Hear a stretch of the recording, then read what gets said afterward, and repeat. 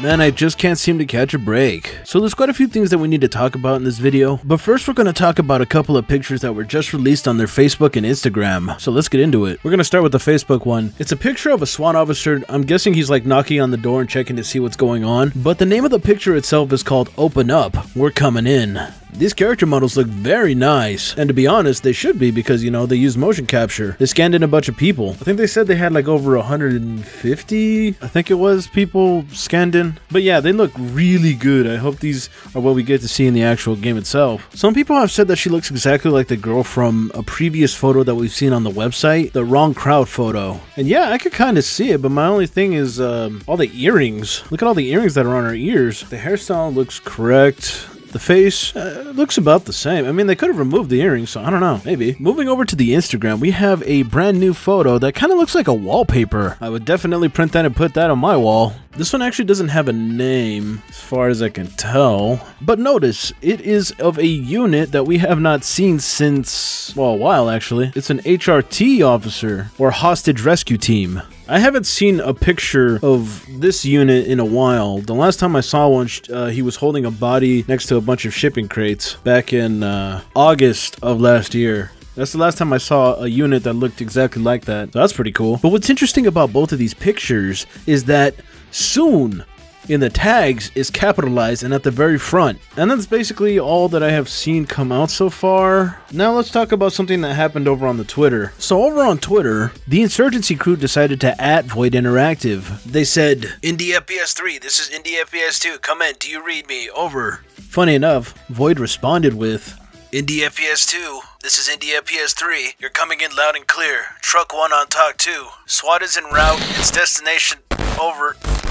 I was thinking to myself, wow, this is actually some pretty good marketing. But then the Insurgency Sandstorm crew tried to @Void Interactive again. "Indie FPS 3, solid copy on Truck 1, and SWAT, standing by, interrogative. Can you confirm Romeo Oscar November trailer element will be making entry?" And they received no response. They left her hanging. God, I feel so bad for Insurgency-chan. She did not deserve that. So I found this to be very interesting, so I thought that I would investigate just a little further by clicking on the Insurgency crew's account, and what I ended up finding out is that they had done this once before with World War III. So I was thinking, was this actually a strategy done by Void Interactive? Because they left them hanging there with that last message, and a day before they were doing the same thing with the World War III devs. So I'm not entirely sure if this was actually a part of Void Interactive's marketing strategy or if it was just between friendly developers talking to each other. I don't know, but it's very interesting nonetheless. So with all of this came a couple of rumors, and I just want to address them really quick. The first one is from